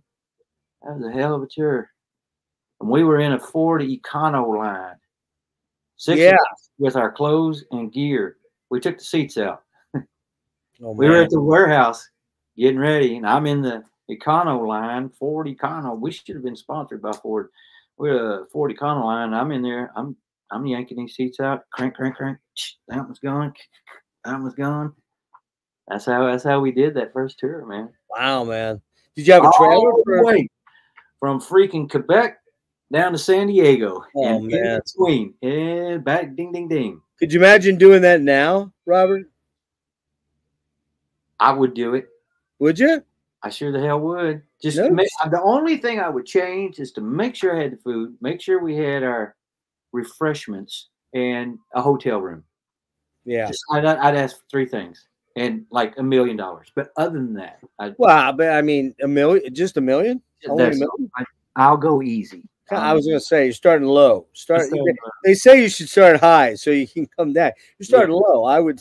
Starting low. I just put it right there. I'll just package deal, $1 million, food and drink, hotel, and air conditioning, because you got to have air conditioning at the Hyatt Regency. At the Hyatt, right? With your own ensuite, and then by the time we're done, the list we're gonna have 4 pages worth of shit, right?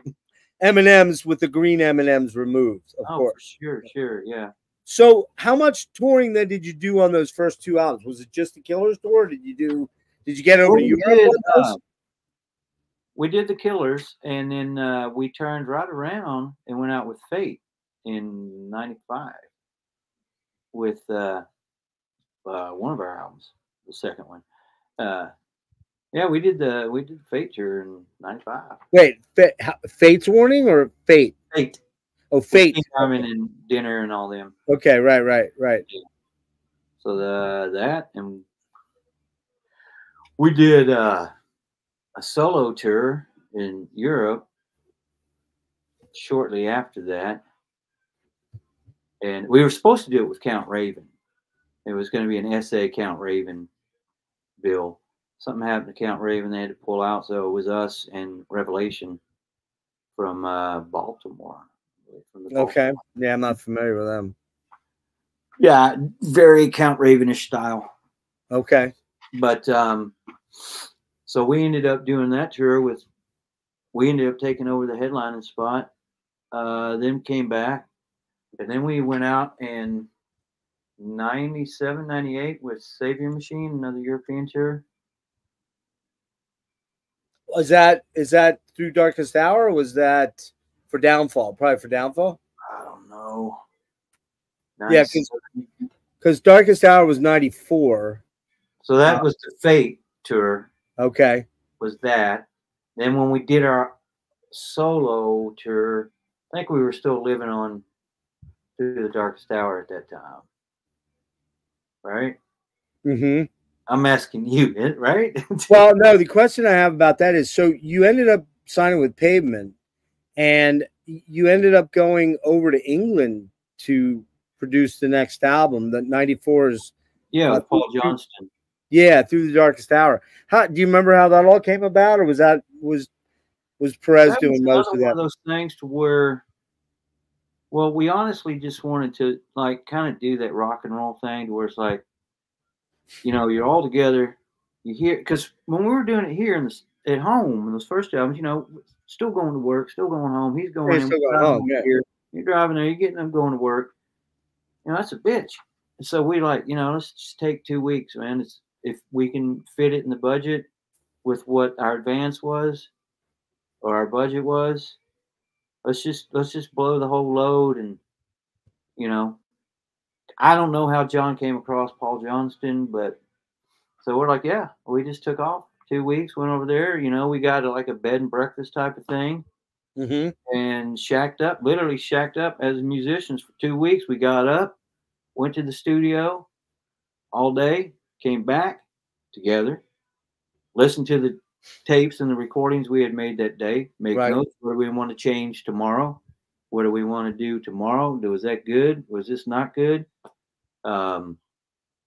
Which it really was the best way to do it. Because, like, you know, Ninth Day, Stormbringer, the chorus on that song, something completely different. None of us can remember it now, but we came back to the B&B, or yeah, bread and breakfast, whatever. Yeah. Has the beds. And you've had too much vodka already, sir. I know, I need to back off, man. So I'm sitting there, and this is exceptionally doomy and raw and manly, as I'm doing the dishes, right? And listening to Lyle's got the cassette playing in the other room. We're playing Ninth Day, and I'm standing there. I'm like, fuck that, man. So I just started singing the Stormbringer while I was doing dishes in the kitchen at the B&B, and we went back the next day and just scrapped whatever it was we had and just redid that whole section of the choruses on that okay song. But I make that point because that's the kind of shit you can do when you're encapsulated in that situation. Yeah, you're in that headspace where it's you're fully immersed in the recordings, as opposed to worrying about going home seeing your girlfriend or right whatever. You got a work thing you got to do.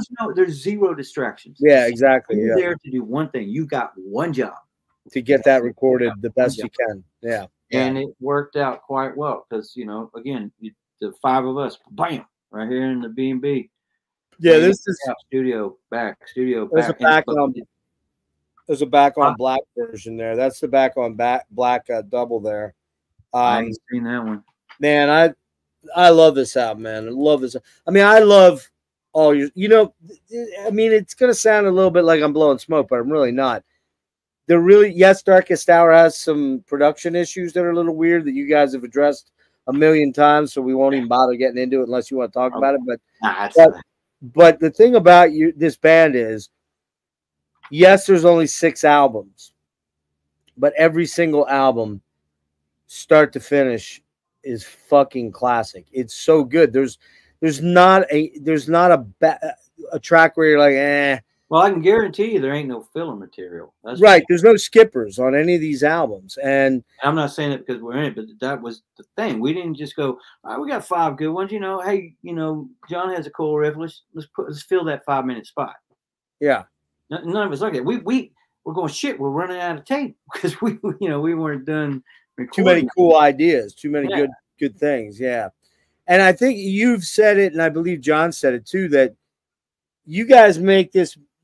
None of you guys are rich millionaires out of this. None of you guys have made big time money out of this. You make this music because it's in you, man. You have to purge it. It has to come out, right?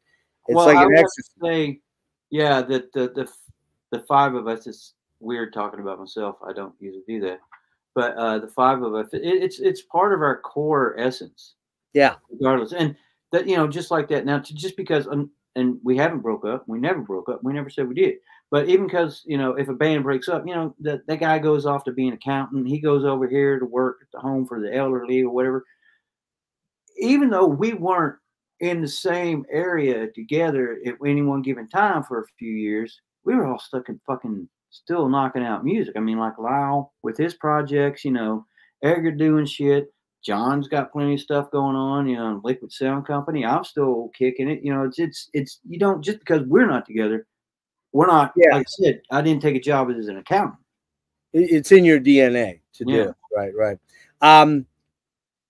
So actually, I mean, that brings up a good point. You mentioned the fact that you're not, just because you're not together, it doesn't mean that you ever broke up. Right. The music business has changed dynamically from those early days when you guys, you caught the tail end of the big Totally. machination. We missed it by this much. Right.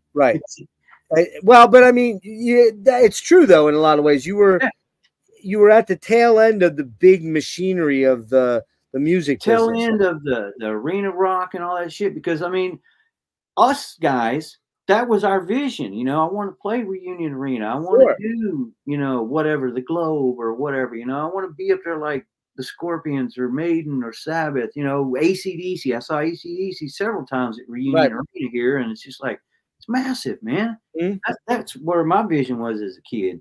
But like I said, by the time we started getting old enough to do it and to actually be musicians, that shit was already, going by the wayside. It was just, well, you had digital music pop in, you had Napster come in, and suddenly albums weren't selling anymore. I mean, everybody shits on Lars. For years he was the whipping boy of that whole thing, but he was right. Ultimately, he was right in the end, right? I mean, I never had an opinion. I mean, you got to protect yourself, and he was protecting himself. He was protecting Metallica and himself. I mean, it's when you're at their level, it's an investment at some point. Huge investment, sure. I mean, now we know that it can be utilized and harnessed in a good way. You got band camps, you got, I think weirdly, I would say in a weird, strange way, to some extent, Solitude SA is now maybe the legend is bigger than the actual time frame of when you guys were doing it. The legend is bigger now. I mean, Hell's is kind of an indicator of that. Did you guys? Well, I want to talk about some of your other stuff, and I promised I'd keep you in the 2-hour range. I don't want to keep you longer than that. We're already at an hour and 15, so I want to try to get you wrapped in out of here in 30 minutes or so. So we'll move on from the SA stuff with this. Two things. When you guys got done in Hell's Heroes, and you're backstage and you're hitting beers and you're yucking it up with all the other industry guys and your fellow band, friends and bands and stuff. Were you guys at all talking to one another, going, "Man, dude, that was fucking rad. We should do more of that. Maybe we should start thinking about doing something"? Is there anything to do for SA at this point, or have you guys done what you need to do? Have you said all you need to say? Well, here's the thing. When we decided to do Hell's Hero, that was it. That was our focus. It's like, fuck it. Can we even play together anymore? Right. I don't mean there was like bad tension or anything. I mean, just, can you Just still doing play guitar, whatever. Just getting up and doing it again. Yeah. Can you still sing? That kind of shit. It's like, yeah, okay, we got this. So we focused on Hell's Hero. And come on, let's be honest, we knew that there'd be some offers, right? I mean, that's not being egotistical. It's like, well, we kind of knew that there would be probably some offers, maybe, hopefully. And we were just going to wait until Hell's Heroes was done to make decisions on, all right, dude, you know, like you said, after the show, it's like, wow, we pumped, we're ready to keep going. Let's start a tour next week. You know, we all had to kind of wait until this was over with to see how each individual felt. Maybe, you know, one of the other guys was like, yeah, you know, it was good. You know, I'm going to go back to what I was doing in South Texas or whatnot. You know, Right. It was fun, guys. Thing. You know, you had to wait for that to feel, because you're working with 5 different people, 5 different personalities. You know, you got to factor all that in. And yeah, there was totally a consensus of, fuck yeah, man, what the hell. So we are eyeballing offers right now. I know we've got a couple of things that are more than likely going to happen. So there might be some festivals. I don't know when, where, how, who, or how many. But yes, we are now taking offers and looking them over to see what is possible for us in the very near future. I'm not talking 10 years from now. I'm talking, you know, a month or 2, 3 months, you know, 4 months from now. Yeah, the summer festival, the European stuff. Sure, yeah. So, and I guess, do all you guys have day jobs at this point still, or Robert, are you still tied mostly to the music thing? Yeah, no, I do not have a day job. John has his thing going on. I think, you know, Lyle's busy with Ghoultown and his books and so on and so forth. I think Covington and Edgar, I guess you could say, have day jobs. I'm not sure what Edgar does right now. Right. But yeah. And the only reason I ask that is because, you know, if you get these offers and things, if somebody's got like a real responsible. See, and that's the thing too. We had to take that into consideration. Yeah. I mean, you know, Cub's got a wife and a kid, right? He can't, when you're 20, you can't just go, fuck it, I'm leaving next week. I'll see you. I'm leaving for 2 months. Yeah. Good luck. Right. Yeah. Because you're not 20 years old anymore. That has to be factored in. And yeah. Taking these festivals will be the best way to achieve that for all of us, for the festivals, for the fans, for us, for the promoters.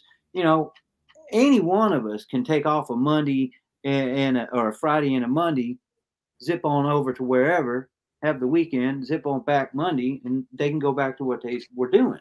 Right. And that's not inconceivable to do. Yeah, it's not like you guys are in your 20s or early 30s where the responsibility levels are very different. You can just you can kind of go, hey, I'm out of here. Honest, yeah. When I was at that age and we had some of those tours, I just quit my job.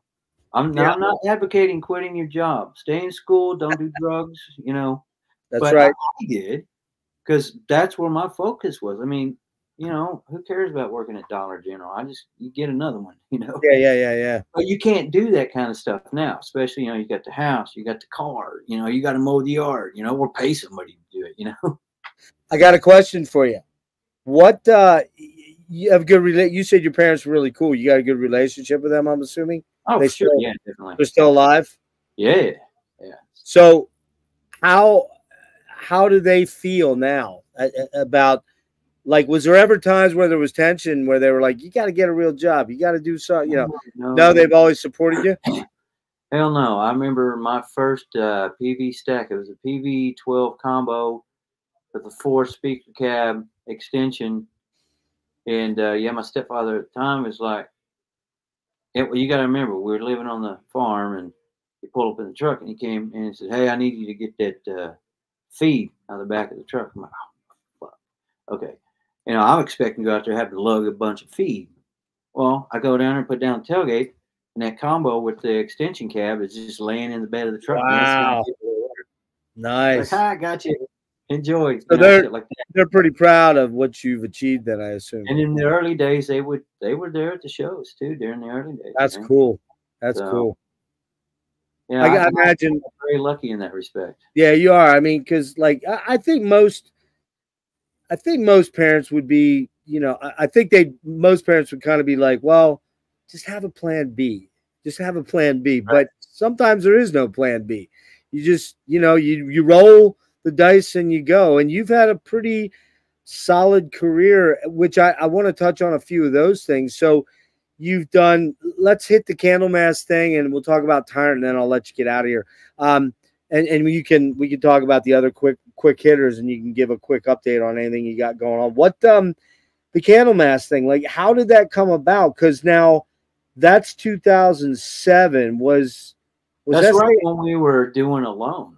Right in that time, we were right? We were working on it, buttoning up or something. And so, I mean, that's kind of a funny story in itself. And if I'll give you the short version. Okay, so I'm sitting at work doing my cubicle job, you know, and I get a phone call, and it's like, hey, do you know Messiah quit Candlemass again? I'm going, yeah, and what do you want me to do about it? No, they're looking for a new singer. I'm like, well, that's cool. Let them. You know, what am I supposed to say? And they're like pushing me, like, you should do it. I'm like, this guy's in the band, or who was telling you this? A friend of mine, right? And so I'm like, nah. I said, dude, I'm kind of in SA, and we're kind of like recording Alone right now. I mean, I'm like literally going to the studio tonight to work. Yeah, on right. Yeah, and they're like, no, you need to do it. I'm like, well, that's fine. And they're like, I'm gonna send an email to Leif.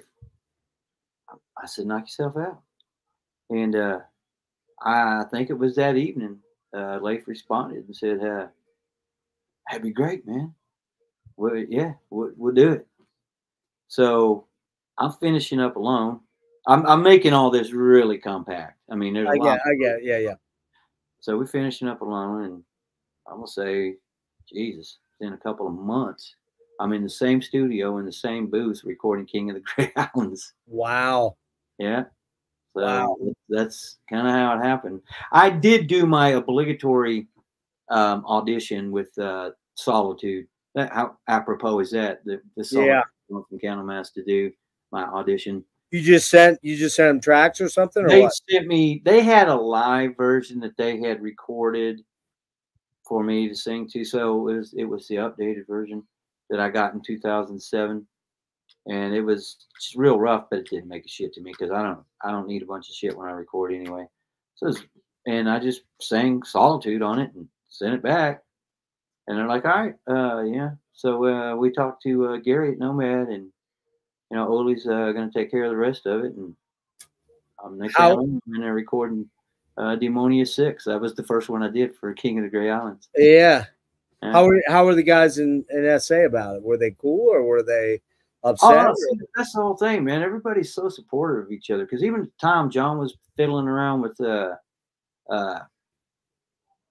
Liquid Sound Company, and everybody's doing things, and it's like, that's fucking cool, man. We're thinking, yeah, that'd be cool, man, and yada yada. And so there was never an issue.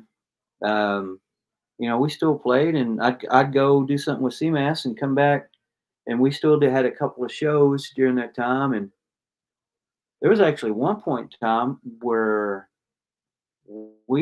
Solitude did a show overseas. I was already overseas, Candlemass. And so there was some Romanian promoter was trying to set up some Romanian festival. And since we were both there, SA was going to headline Friday, and Candlemass was going to headline Saturday. Wow. Which I was thinking, that's going to be cool as shit, because I was going to do both. Yeah. Friday, Candlemass Saturday. Well, I don't know what happened with the promoter. Again, I don't care about shit like that. That's what Oli's for, Oli Bang. It fell through, but fell out. Yeah. So I mean, my point is, there was never any issue with anybody or anything. No. How were the shows? How was the? I mean, look, as big as SA is, Candlemass is often thought of along with Trouble, leaving Sabbath out of it, because we know Sabbath started Doom, but that's kind of a different animal, right? They were the proto Doom band, right? Yeah, right. But you got the Obsessed, you got Saint Vitus, you got those bands too are in there. But what was it like to think, wow, man, I'm in fucking Candlemass, like? And I have to say, I love almost every Candlemass album, right? But I struggle sometimes when people say, what's your favorite Candlemass? I automatically want to say Nightfall or Epicus, but I'm I'm not gonna lie to you, man. King of the Grey Islands is so fucking good, dude. Like, I just love that album, man. And you know, I hope I don't fuck this up. Bleeding Baroness is on there, right? No, Bleeding Baroness is on. Is that on Death Doom? Death Magic Doom. Oh wait, and I'm mixing them up. So you're liking Death Magic Doom, right? I like Death Magic Doom. The Bleeding Baroness and Hammer of Doom and Mad Queen Bee. Well, wait, is Lucifer Rising on King? That was like an EP type of thing. Yeah, there's a little single. Yeah, so we had the full albums, but there are a lot of EPs that we did. You know, I mean, like, we did a couple of EPs. We did, Don't Fear the Reaper, All Along the Watchtower. Lucifer Rising was on one. Then we had another little 4-song EP where we redid Demon's Gate and had 3 other new ones. So there's a lot of stuff out there, man. Dude, there's so many good songs. I mean, Bleeding Baroness, man, that might be one of your best vocals ever, man. Just that chorus is so fucking killer, dude. Thank you. I used to play that I was a manager of a retail store, and I would crank that shit late at night, and I'd be like back there going, "The Bleeding Baroness," and like all my workers would be like, "There's something wrong with you, man." Yeah, no, what the fuck? What's wrong with this dude? Like, and they'd be like, I would play like Autopsy and all kind of weird shit, but man, that was one of my favorite albums to play. Man, that is good stuff, Robert. As good as SA is, and I love the SA stuff, I really love the work that you did with. I think Leif was in a really good spot writing. He really kind of connected with you. Solid material on those, fucking son. Yeah, I mean, King of the Grey Islands got some stuff on there too, or even not on there, like Edgar Gray and a lot of the heavier stuff. I hate this. I get 50,000 songs in my head, and then I can't. Yeah, I'm remembering. I'm really misremembering what's on there. It's stupid. Here we go. Because I feel stupid that I pulled out names that weren't on the. Hey, I do it all the time. There we go. All right, because I mean, where's it at? Come on now. How comes I can't find? Here we go. Because that was the first one, right? What? That was your first album. Yeah. Yeah. All right. So that's got Emperor of the Void. Oh, that's killer. Devil's Seed. Oh, that's a good one too. Man of Shadows is on there. Opal City, Embracing the Sticks. That one I really like Embracing. Demonia 6, like you said, of Stars and Smoke. Man, these are all killer. It's Leif, man. Leif is just the king of the fucking riff, like John Perez, right? What any really cool experiences jump out at you, like from that era of your career when you're with Candlemass? Anything jump out at you like as really mind blowing? I would have to say, well, it would have to have been the Sweden Rock Festival. That was, the first time I guess that I played to such a magnitude of people, and I mean I've done a lot of those type of festivals like Vakken and what is it, Bang Your Head down in Ballingen, Hammer Doom of Hammer, Vakken. Yeah, Vakken, done those, but Sweden Rock was definitely a wow. That was cool. And then like Hellfest was good. It was just it was all really just like, wow, okay, this is it, man. This is cool. Well, here's a question for you. When you play a giant festival like that, and I mean, Hell's was 3,500 people. That's a lot of people to play in front of, but you go to Hellfest, you're probably playing in front of 30, 40, maybe 50. I don't even know, 60. Yeah. Right? I mean, Maiden probably had 90,000. Just goes on forever, right? Yeah. How is that? First of all, do you ever get nerves going out on the stage? Do you ever get No. Okay. Did you ever? Straight up facts are facts. I don't. Did you like early on when you first started doing it, or no? You don't have anxiety like that at all? Because you seem like a low, sort of chill dude, right? Yeah. Yeah. No, people will ask, how do you get prepared? I just say I put my boots on. Now, did you drink back in the day at all, like before you go out, or? Of course we did. Yeah. Yeah. Not fall down drunk, but of course Right. we're involved. You know, we had the obligatory huddle with a shot. You know, it's rock and roll, man. Don't be a pussy. I told you I only played on top of my house. Yeah. When I jammed the stereo. Come on, man. Let me live through you just a tiny little bit, Rob. You still got to hang on to those vibes, man. But yeah, nothing stupid, you know. But yeah, of course it was. And I was going somewhere with that, but I guess I'm not. Well, so okay, so the question tied in with before I got in the anxiety thing was, how is it for you playing to a small room where there's 300, 400 people versus going out in front of 40,000 people? Is it all the same to you? Well, however you want to take it. To me, it's all the same. I don't treat it any different. And I know it may sound like a cliche answer, but I don't give a fuck if 10 people came to see the show, whatever that show may be. They get as much as 70,000. Okay. And that goes right back to the DNA, my essence, you know.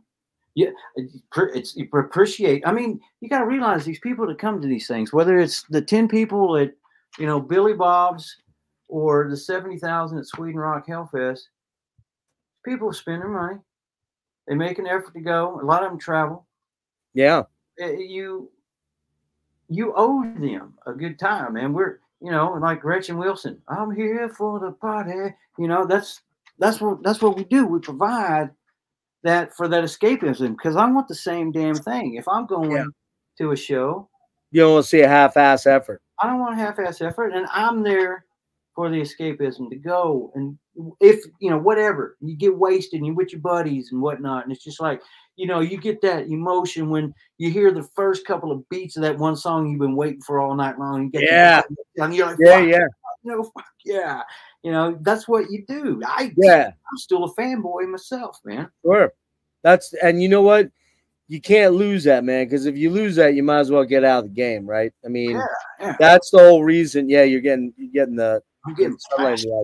I'll get you out of here in a couple minutes, Rob.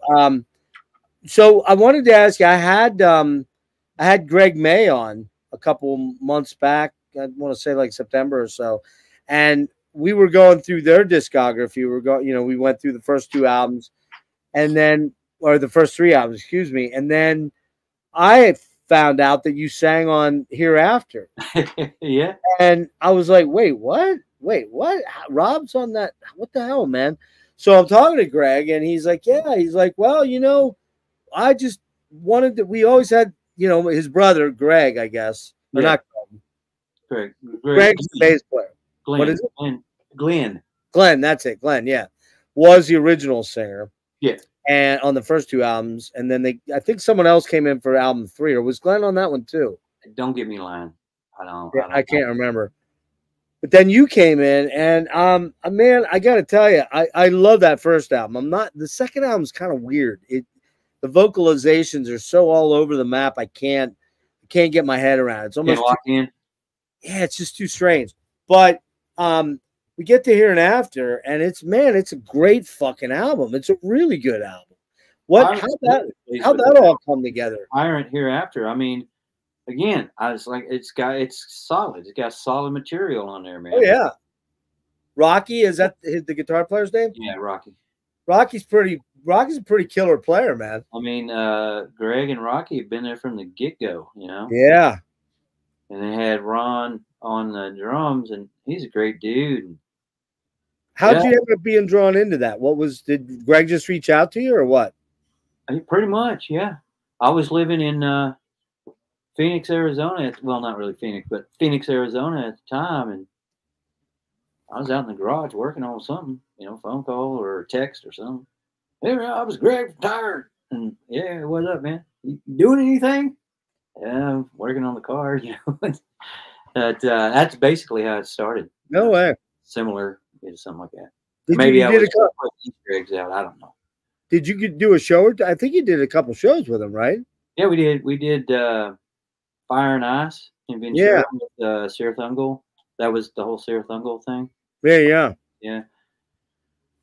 And then we did one up in New York City, and hell, maybe there was only 2.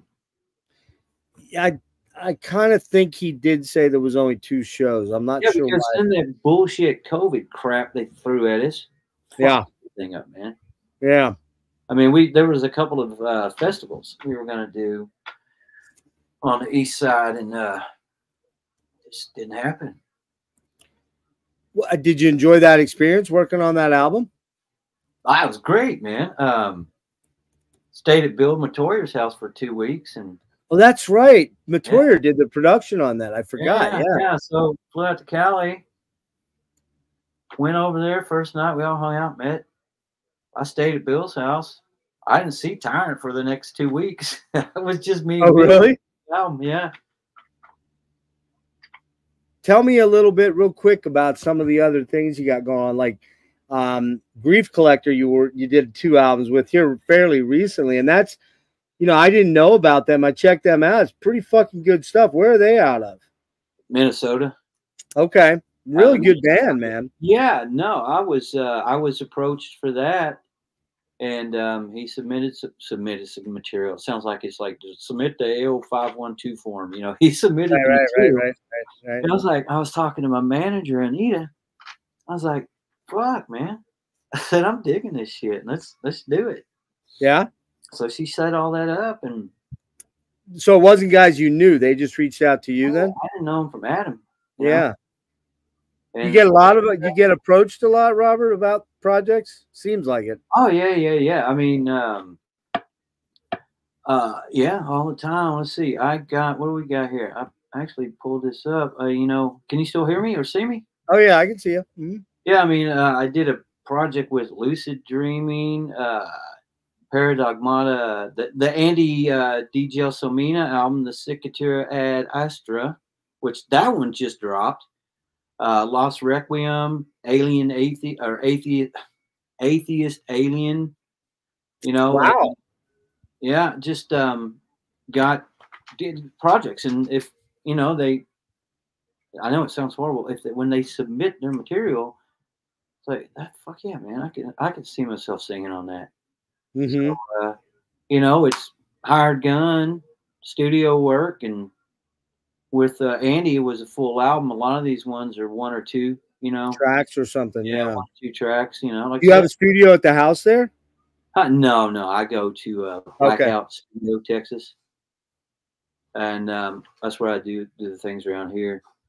So yeah, just hired gun for that stuff, and then me and Andy had been talking for quite a while. Actually, I did something for him back in 14. The Lyrica, he had a Lyrica project. We had a bunch of vocalists on it, and I did that. And then he ended up wanting to do a full album, and asked if I was interested, and so I did that. Man. So that's a lot of hired gun stuff, and I don't mind. I love it because the music that's presented to me is definitely something I would either have wrote and or would like to perform on. Well, the nice thing is too, you get a paycheck, and you don't necessarily have to go out and slog around on the road if you don't want to. If you just want to be lending your voice to projects and whatnot. I mean, there's a couple of those guys out there to be asked. I mean, Jesus Christ, yeah, it is. It's an honor. It's like, no shit. All right, cool. Let's do it. I mean, some of those labels have guys like that. That guy Dino Jelusic or whatever. You know who that is? No. He joined Whitesnake there. Towards the end, was playing keyboards, but he was also backing up Coverdale because Coverdale's voice was starting to falter. This dude sounds like prime David Coverdale Burn era. I mean, he's just unbelievable. Really? Oh, he's fucking amazing, man. But he is Frontier's go-to guy. So he's got like 8 million albums out there.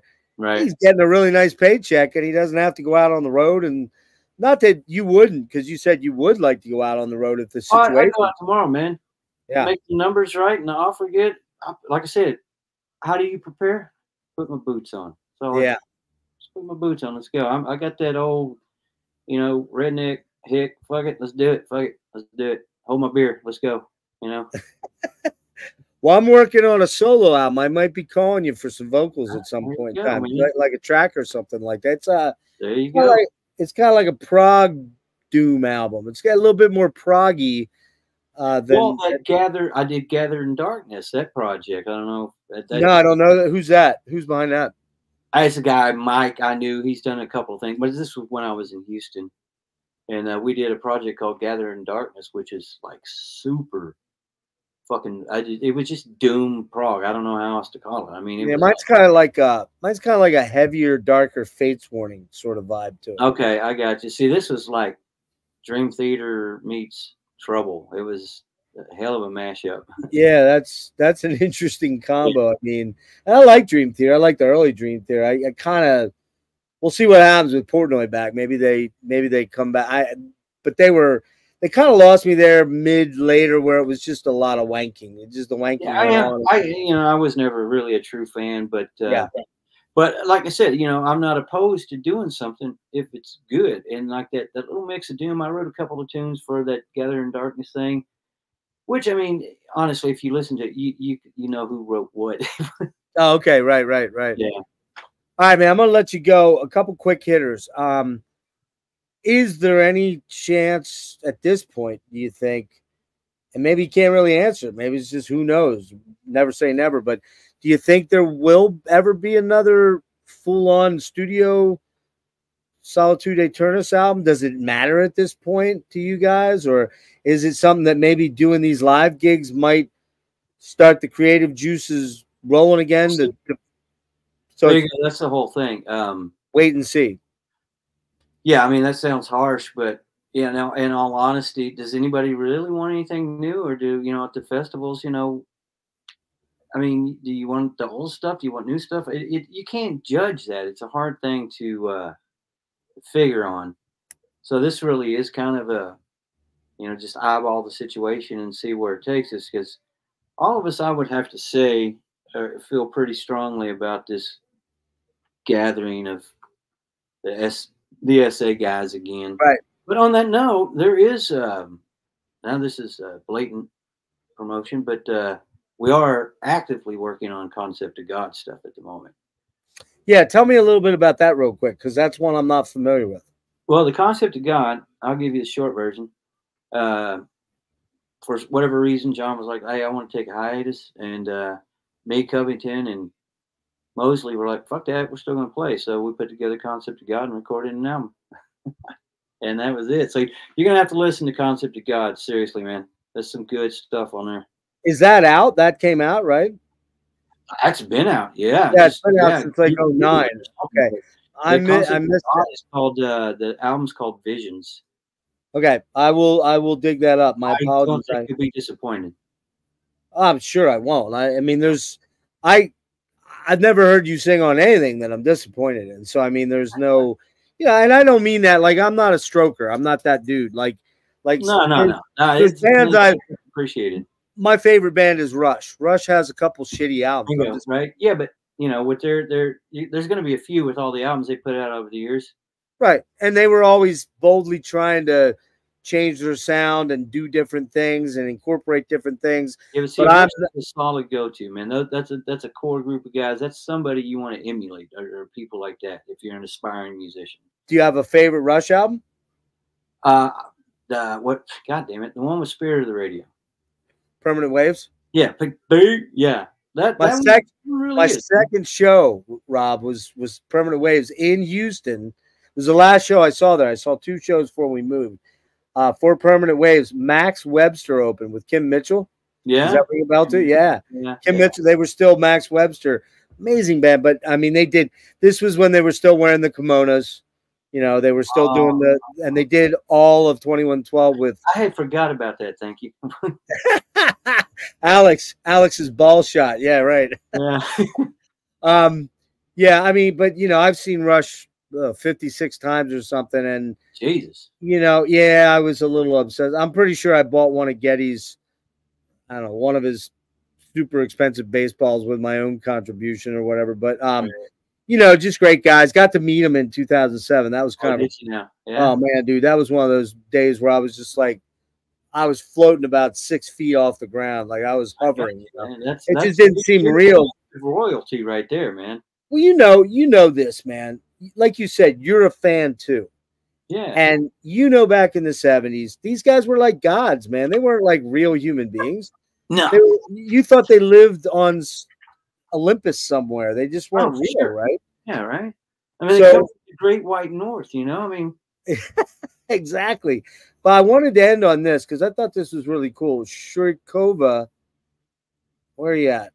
She saw you there at met Robert during the Candlemass show, and I started crying in front of him. Do you remember that? I sure do. Yeah. She great fans. I mean, I love people like that, or you don't get them that much, you know. And I believe she came all the way from, goddamn, I'm gonna get it wrong, Brazil. Really? Brazil? Are you Shrikova? Are you from Brazil or Japan, or where are you from? Real quick, tell us real quick here. I just look stupid. Yeah, man. Look, James. I'm sorry. Wait. Who is it? What'd you say? Sorry. I'm lost now. Anyway, she'll tell us here in a sec. Go ahead. Who, me? No, that's not her. She's coming up. Yeah. That's a good question Shrikova has. Did you ever think about doing a solo album? We're working on it. Disciple of Doom. Oh, Disciples of Doom. That's it? Disciple. Oh, Disciple. Okay. Yeah, that's definitely going to be a project. Is it something you've got tracked already or tracking going on or what? It's stuff that's been in my head for 250 years. Yeah, I know that feeling. And bits and pieces of it, come out in Solitude. Bits and pieces of it come out in Concept of God. Bits and pieces come out in Gather in Darkness. We're going to put all those pieces together. That's awesome, man. Well, I'll definitely check that. I definitely will check out Concept of God. Anything else you want to plug, Robert? And first of all, I want to thank you, man. I want to thank you for the time you gave me today. It's really a pleasure to meet you and kind of connect the dots on some of the stuff. And I do apologize for coming late to the party, but I'm hard in, so it's not. I mean, anytime is a good time. She's from Chile. Chile, God damn it, I knew it. Hey, sorry about that. Close to Brazil, yeah. Yeah. Real quick, one of the best concert memories I have seeing Solitude, Bayou Club in Georgetown, Washington, for the second album. Bought the Silver Cross, sold at the shows. Yeah, we had. I'd hold on to that if you still have it, because we actually made those in the machine shop. We owned a machine shop in Boyd, Texas, and we actually made those. I actually made those at the machine shop on like a Bridgeport mill, and wow. And then we sent them out to get anodized and everything else, So I hold on to that if you got it, because that was it. That was not. Do you have one? I don't even have one. Yeah, isn't that funny? Like, I find it so weird sometimes when I talk to recording artists. I was talking to a friend of mine, Brendan, and he's in a band called Altars down in New Zealand, and he does a side project called it's called Convulsing, and they just put out Meteor Gem just put out an 80 albums. That's it. Super fancy variant with an Obi strip and all that stuff.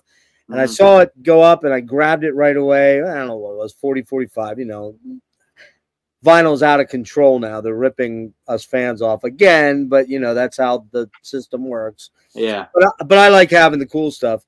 And long story short, I sent him a picture of it. I said, hey, I just grabbed one. He's like, good on you, mate. I'll never see one of those. I'm like, well, fuck, dude, I'll just grab you one. He's like, nah, I don't want to make you do that. I'm like, dude, I'll grab you one. Yeah. So, but I mean, it's just weird to me that the artist doesn't get one. It's just so strange. Yeah, I mean, it's an assumption, and it's an assumption I always had. But now, now I'm on the other side of the fence. It's like, well, first of all, I made those damn crosses, and I still don't have one. That's funny, man. Yeah. Well, listen, everybody, go out and check out. I got tons of links in the description for Robert's projects. I'll probably add a couple if I can find. Let me see. Well, I'll check afterwards, but I'll try to find some of the Concept of God stuff, maybe link that in there so people go check that out. And let's hope, I'm going to be honest, let's just hope there's some more SA gigs. Well, I know we're gonna do some shows. Like I Yeah. said, just for the offers, and we'll go from there. But I think it's fair to say it's unlikely you're going to get in an Econoline and drive around the States again, right? That's unlikely, right? No, we're gonna go up to the extended cab, Ford 250 diesel. Woo! With a nice bed in the bed, bed in the bed for a camper on that some bitch, Yeah. Yeah, man. I this has been a real thrill to hang out with you, Robert. I really appreciate it. Hope you enjoyed the interview. And hang on 1 second here. Everybody, go to the links in there. Oh, I'm sorry. I meant to say chili. I did. He did. I could tell. I meant to say chili. It's all that vodka he was drinking tonight, guys. By the way, he didn't drink. I did. I had 1 beer. I had 1 beer and I'm already half tanked. That'll show you how lame of a drinker I am anymore. It just didn't. Not something as an old man. Cheers, man. Cheers to you. Same to you, brother. Hang on 1 sec, Robert, will you? Thanks, everybody. Oh, real quick, one quick show note. Tuesday night, 9:30 p.m., we're doing an interview with Phil Tugas. Phil is in Worm, Cathialist, First Fracture, oh, God, Atramentus. I think he's in like 14 different bands. He's just an amazing, insane guitar player. So Phil's going to be joining me 9:30 on Tuesday night, and crossing my fingers, but I think I've got Chris Reifert locked up for later in the week then. And that one's been brewing for a while. So also we're going to do Glam Metal Island sometime this month, later in the month. We'll be doing that. So Rob, hang on 1 sec. All right. Thanks, everybody. All right.